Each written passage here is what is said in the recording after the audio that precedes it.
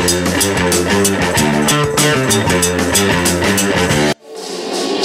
only one thing I can say to you, I wanna rock.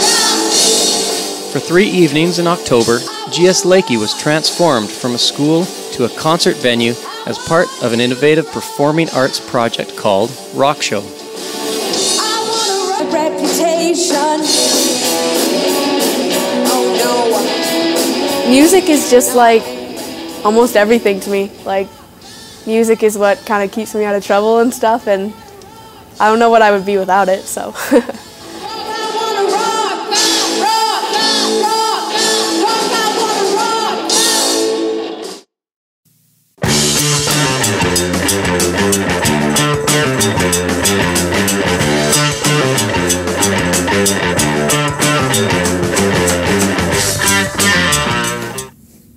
Hello Lakie, I am Sophia Raymond. And I'm Abby Roberts. And today we are going to be interviewing Payton Hansen.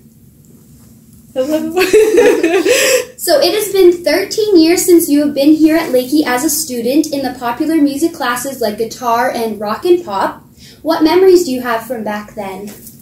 Oh my goodness. So many memories. I remember we would go out and goof. Like there was, I don't know if you still have it, but by the fishbowl there used to be the stairs, or like the bleacher, or like the carpeted bleachers, and we would sit there and like we would sometimes goof around, we would sometimes play guitar, but mostly I think it was us chatting and being ridiculous and being silly. Yeah, I remember, what else do I remember?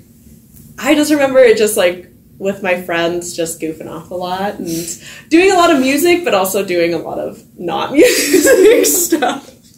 Yeah. A lot of fun. It was a lot of fun. Mr. Arve would come by and you'd all of a sudden be like, no, no, no, every single time. But I met I made some of my like best friends at Lakie during like the rock and pop stuff. So yeah. Why do you think music and performing arts classes are important to have at a school setting? Not all schools have unique programs like GS Lakie. Why is it important?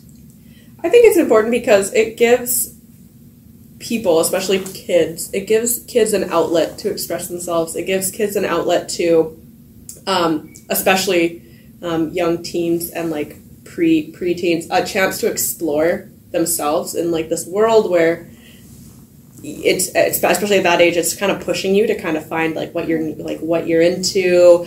A lot of people go into sports, but I think music has a innate ability kind of for self-discovery and for children to grow and learn more about themselves. I think music is a great way for children to even like learn boundaries about themselves, what they, if there's, music they like, music they don't like. It's good for connection. Especially like for myself, it was like my bandmates became my best friends, and some of them still are like some of my best friends. So it was great. Music was just a wonderful way for me to make connections, for me to discover myself, for my friends to discover who they were. It presented so many new opportunities, which was also very important. Cool. Yeah. So Payton, you are currently working on a practicum as a musical therapist in our school district. Mr. Arve told me that you are an amazing singer and performer. Why did you not pursue music performance and to be a music artist? Instead, you went a different route as a music therapist. So I have always kind of been pushed by, others around me, like my parents and my teachers, to always do music performance. And as much as I love performing and I have a really good time doing it, and I like being on stage and I enjoy that, I didn't find it as fulfilling as music therapy. And as much as I love performing, it wasn't really like my passion to be a performer. I have friends, and I have friends right now who performing is their passion, and that's exactly what they're doing. They're going on tour and they're doing albums and they're doing all this crazy fun stuff. But for me, I was very give or take with that. Like if it were so happened to go on tour or to make an album, which I've done before, I'm like, that's awesome, that's super fun. But it was never I was never super passionate about it. I'm a little bit more of kind of a private person, I would say. So I'm not super, I'm not super into like bearing it all out on stage, which can be difficult when you're singing and you're the lead singer. So just I don't know, it wasn't really 100% my thing, but music therapy definitely is. So Cool. yeah. What does music therapy do? What does the job entail? And perhaps we can get you to work at Lakie. Tell us about music therapy.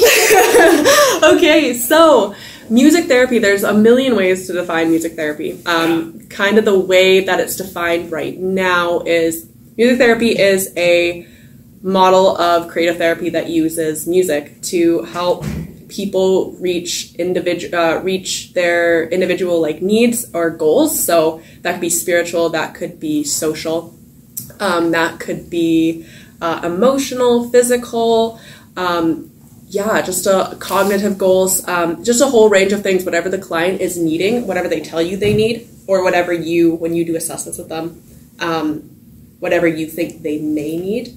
I think it's funny because there's always definition, like there's a definition for music therapy, but I had a professor be like, the best way to describe music therapy is to like tell a story that like really of music therapy that like changed you and realized that it could work. And like, I don't know, but I had an experience in my first practicum with this woman. She was in her 80s. She had a diagnosis of dementia. She was probably in like the later stages of it, probably like stage 3, which is the time when a person with dementia starts forgetting family members. They might not remember a family member's name.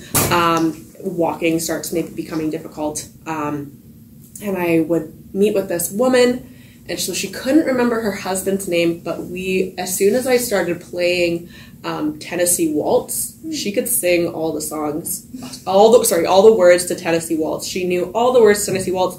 She knew all the words to an Elvis Presley song that we did.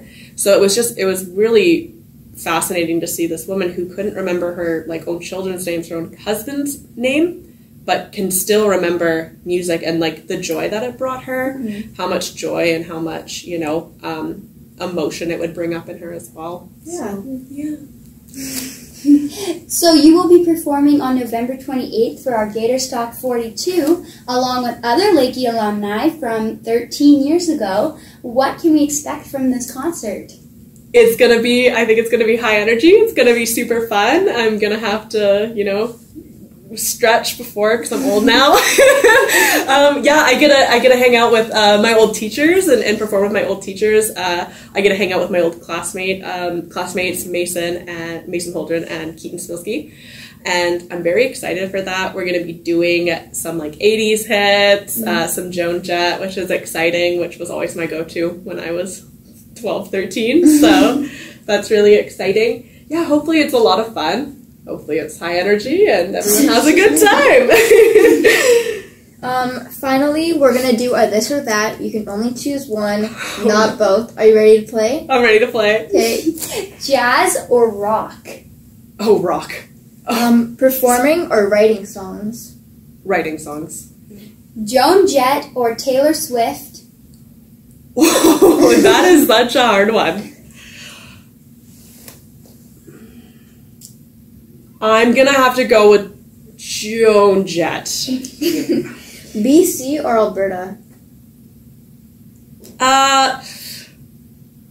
BC for like the environment and like kind of the community that I have there, but I have to choose one, don't I?